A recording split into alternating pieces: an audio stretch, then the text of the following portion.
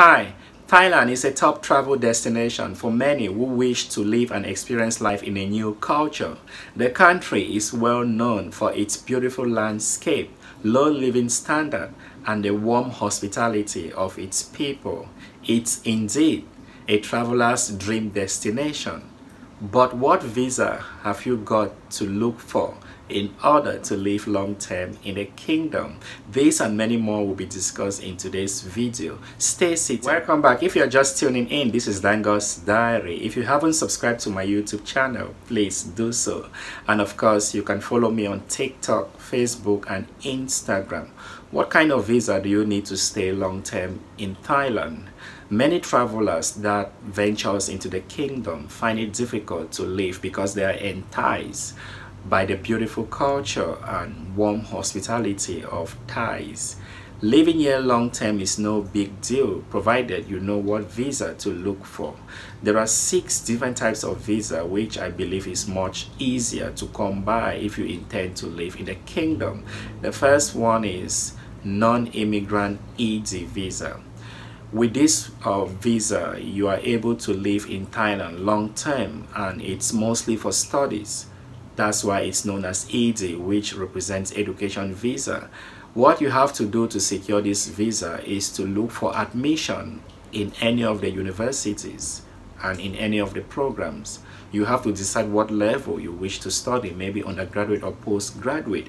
Once you gain admission into any of these universities, they will provide documents for you to apply for a non-immigrant ED visa that allows you to live long term in the kingdom. Mind you, when you apply for this visa at a Royal Thai embassy abroad, the visa that will be issued to you is valid for 90 days, after which you are expected to apply for a yearly extension at any of the immigration offices in the kingdom. And this visa is valid based on the duration of your program of study. Let's say you enroll in a program that is 4 years, therefore you are entitled to a long-term stay within a period of 4 years in the Kingdom of Thailand. Many people that love to study opt for this visa. Others do opt for this visa because they intend to live in the kingdom without necessarily having studies in their mind. The next type of visa that you may quickly jump into is non-B visa for employment purposes. Yeah, if you wish to make some money while living in the kingdom, you may as well decide to teach. You're working as a teacher, or maybe have full-time employment in other sectors. Once you are employed, your employer will help you obtain a non-B visa, which is for employment. Once you get this visa in any nearby Thai embassies and you come back into the kingdom, you also have 90 days validity. During this point in time, you are expected to visit your local immigration and apply for a long-term stay based on your contract. The rule is these types of visas are renewable after 1 year. So if you're a teacher in this case, after applying for a 1-year work permit, you go to your local immigration office to have an extension that is for 1 year.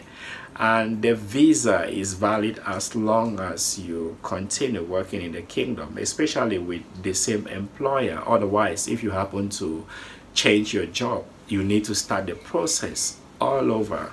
The next type of visa that will grant you a long-term stay in Thailand is the non-O visa for a Thai spouse or Thai family. That is to say, if you are a foreigner that is fortunate to get married to a Thai, you are entitled to a spousal visa. You can apply for this visa at any of the Thai embassies abroad, and once you are in the kingdom, this visa can be extended for a 5-year period. But there is a catch, because you need to show proof of finance. It's between 400 plus right up to 500. This amount should be in your bank account, and you should equally update your bank statement to show that you have enough funds to take care of your Thai spouse. If you have the financial resources, then you'll be able to secure this visa, which is long term. It automatically gives you a 5 years stay in the kingdom. Many expats in Thailand that have Thai women or Thai partners do opt for this kind of visa.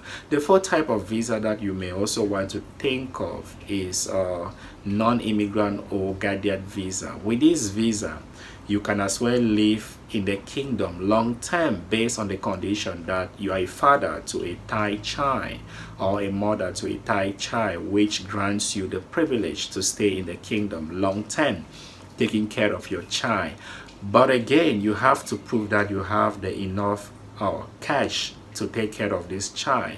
In this case, you have to show a proof of employment that grants you 40,000 Thai baht in a month as salary, or maybe you show proof of a source of income that equals this amount, 40,000. Once you have the financial resources, again, you'll be able to apply for this visa within the kingdom. And closely related to this guardian visa is equally non-B work visa for teachers, like dependent visa. If you are a teacher in the kingdom and you have a work permit and you've had an extension, you can equally invite a relative to come over based on this visa, provided you have sufficient funds in your account to show that you can take care of your relative. And the fifth type of visa that you may want to think of is the elite visa.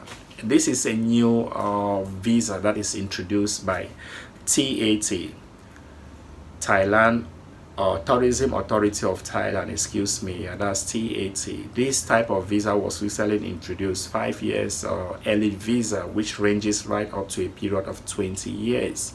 You can equally secure this visa provided you have enough money to invest within the kingdom.